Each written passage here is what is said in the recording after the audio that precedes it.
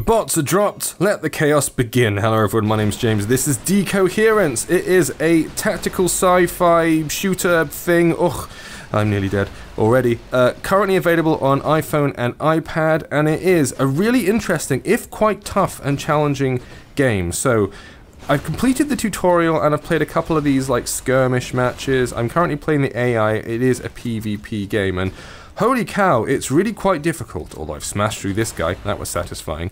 So, it takes place over about 3 or 4 stages of setup. You have to choose the bots you want to use, and then you have to give those bots power-ups, and then once the bots have power-ups, you have to tell them what you want them to do. So certain bots can do certain things. You can fire ones that are exclusively turrets, so they just blast their way out into the environment. Ooh, my massive thing is charged. Let me just run back up here, because I've got a mech in the top left-hand corner. I'm just going to hop into him. Now, it's really on.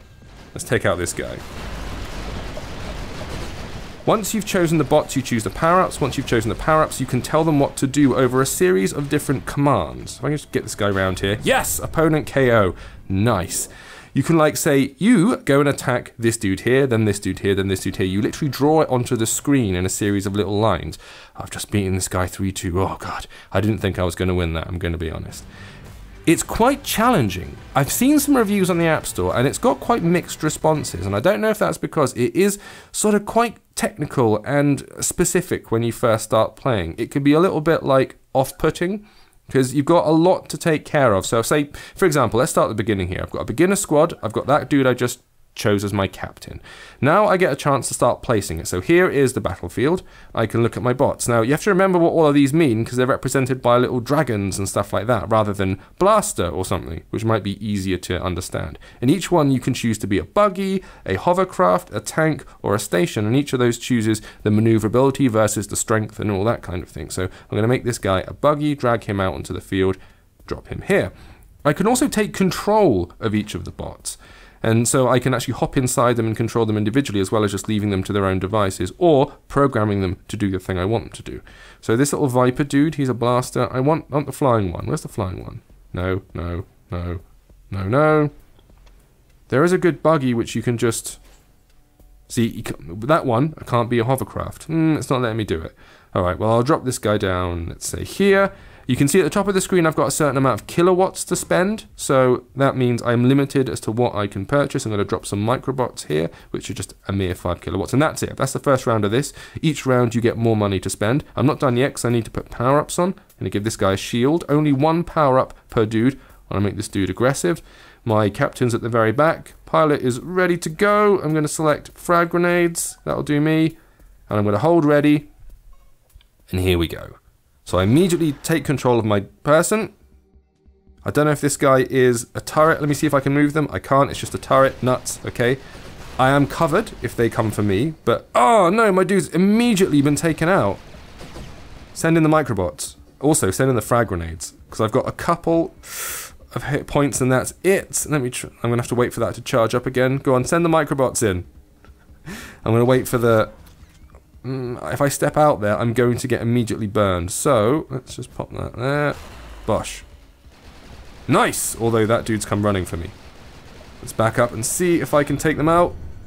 Oh, they had a lot more health than me. That was never going to end well. But you get the general idea of how it works. Red wins in that instance, but I've got 2 more rounds to try and take this guy down. We're not over yet. We're not done. Though this time you'll see more kilowatts. I get to keep the craft that I have on the screen and then drop a whole bunch more down. So let's say I want to try this laser blaster out. I can crack the laser down and then put it, let's say, there. That's a turret that's going to sit there and protect. I've got 40 kilowatts left, so let us get... that's a reflector. I don't really want to use that. The healer is quite good for obvious reasons. I want it to be a hover. There we go. Actually, no, let's make it a buggy. Fast and lightweight. Nice. So I'm going to grab that, put that here, I'm going to stick it right next to my dude, and then if I want to, I can say, look, you attack this guy. See? I just dragged it out. You focus on this dude. Done. The little microbots, I think they can do their own thing. You can also press and hold on each one, and you get a series of like additional maneuvers you can do for them sometimes. Not working at the minute, but I'm sure I can do it. Let's go to the power-ups. I'm going to power you with one of those. That'll do nicely. Let's go ready. And now, first thing I'm going to do is hop into this guy down here. As you can see, there we go. If I just jump in, brilliant. Now I have control, and I can run out into the world and start hacking people. This is an up close and personal type deal. So let's get this out of the way, and come on, hack him, hack him, hack him. I'm trying to hack down this barrier. Once the barrier's down, I can cross. Yes, there we go. Took out my craft, but it was kind of worth it. Now, I just want to avoid being taken out. Got to protect my commander at all costs. Oh, grenade. Oh, that grenade did it for him, but now the commander is out in force. I'm going to come over here and hide by my dudes, because this guy ain't going to be able to take me down from there. Ooh, now we've got a stalemate on. Right, let's see if I can shoot these from afar. Yikes! Yeah, that was maybe a little bit foolhardy. I'm going to go over here and launch a grenade or two. It's the same game as before, where I'm playing a little bit of stalemate, but it's better that than getting immediately smashed by the opponent, because he's just on his own, wandering around. If I can just take him out... Nice! What are you going to do now, boy? He's jumped into the other end. Ugh. What a hack. Hang on, doesn't matter, I can take this guy out. I'm assuming... Yes! You can do nothing from over there. Reloaded. Take him down, take him down, take him down. Match ends in 30 seconds. Quick, quick, quick, quick. Got to win on points. Brilliant. Now he's down, and I've only got this guy at the bottom. Go on, come and get me. Come and get me. Come on, buddy. Leave in there to get absolutely murked by my dudes. Yikes! I'm gonna grab one of these and launch it. Go! Oh no! Completely the wrong place. Yikes! Get this guy. Get him, get him, get him. And the time is up. I don't know who won that. Who won it? I won it! I'll take it! It's a hollow victory, but I don't care. So, DECOHERENCE, currently available for iPhone and iPad via the Apple Arcade. Thank you for watching. See you next time.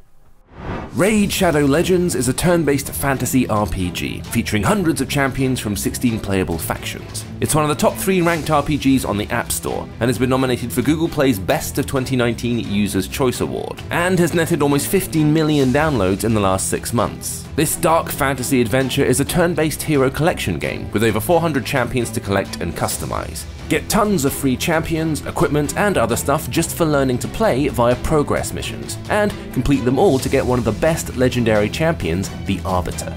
The game is always growing, with numerous plans for updates over the next 6 months. Plus, click the links in the video description and you'll get 50,000 silver and a free epic champion as part of the new player program to start your journey.